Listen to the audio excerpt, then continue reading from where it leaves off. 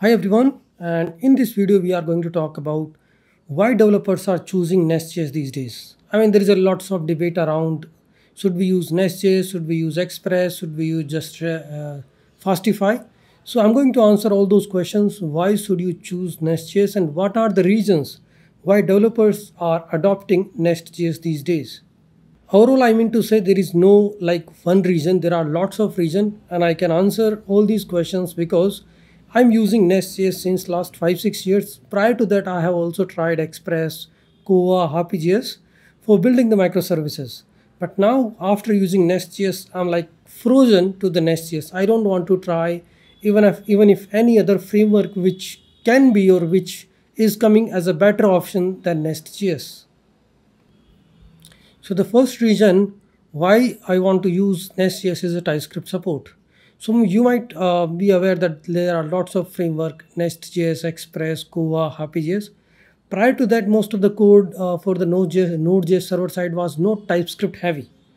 But NestJS is enforcing you to use TypeScript only because NestJS is heavily inspired by Angular and there is no way you can escape using TypeScript. There is no way you can just use a vanilla JavaScript to build the APIs. So now the second reason of using NestJS is the IOC container, because NestJS is providing an inversion of control container. That is a container that is maintaining the dependency injection tree. All the injectable services are in the IOC. You can get the instance of any particular service. Consider the application without DI framework. When you want to get an object of one service into another service, what you do? You manually create the instance and do the tight coupling of two services into one another. That's tight coupling and not a good design. How IOC is doing it, inversion of control and DI framework is doing it. They are maintaining the dependency injection tree, and through the IOC container you can get the instance of any particular service. So that is the second most popular reason for me to switch and start using NestJS, because I came from the background of high-level programming where we are writing lots of classes, dependency injection in the Spring Boot Java. So I love using TypeScript here and this modular design where you are creating the IOC container and everything is sometimes feel like a Java and .NET. If you are a functional developer doing lots of functional programming, then you have an option to hate these things because you are more oriented to functions than classes.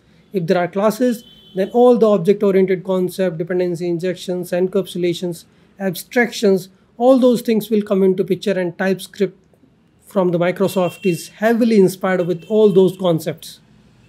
And next important feature NestJS provides is the modular design.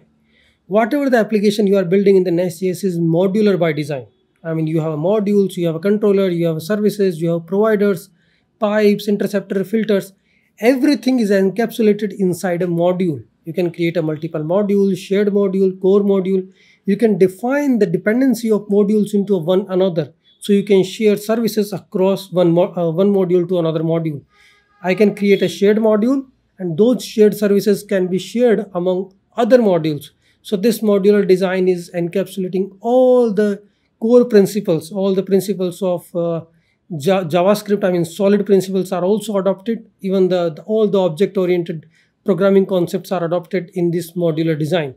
And when it comes to the folder structure, NestJS is, I will say, the best. I will give 10 out of 10 when you want to design the folder structure, because across the team you can follow the same standard.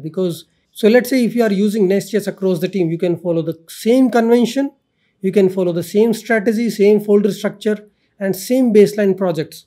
Nobody is going to deviate the baseline design or the modular design principles which your team is adopting.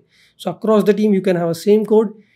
Just by looking into the code, I can understand the concepts driven in that particular service.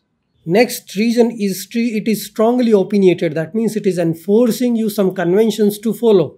And I love in doing that because I spent a couple of years using Express and there was no strict opinionation. There was no conventions being followed. Everybody was writing the code in their own way. And that is really pain point of using Express or any other framework, because you can design, you have freedom. But in the NestJS, I don't need that kind of freedom. I need a proper structure, proper modular code, and uh, following all the best principles. I mean, there is a very big list. If you go to the NestJS, it has a native GraphQL support, validations with the class validators, and it also supports microservices based on TCP, EMQP. I mean, you can use a RabbitMQ, Redis, all those set of microservices built with the NestJS like gRPC, TCP, EMQP. All those protocols are supported. I'm using heavily NestJS for building the REST APIs and the GraphQL APIs. I have even tried the Apollo Federation integration with the NestJS. NestJS provide all possible integrations with all external services, and it has a rich community. That is a very big point. Like, I never face any very really big challenge in integrating anything. You can create a custom dynamic modules, publish them, and reuse them custom modules with any of the project. It has a really nice integration with the workspaces, and you can use NestJS with the NX or PNPM workspaces. It has a good integration with the monorepo structures. So there are lots of advantage of using NestJS. If you want to do something really lightweight, just plain and simple, you can go with Express. But for production ready and large scale applications, you can go with the NestJS. Really don't worry about the performance, because it's not that you are going to get billions of requests. And there is a slight variations with the Express, NestJS, and Fastify when we compare the performance. But performance has a cost.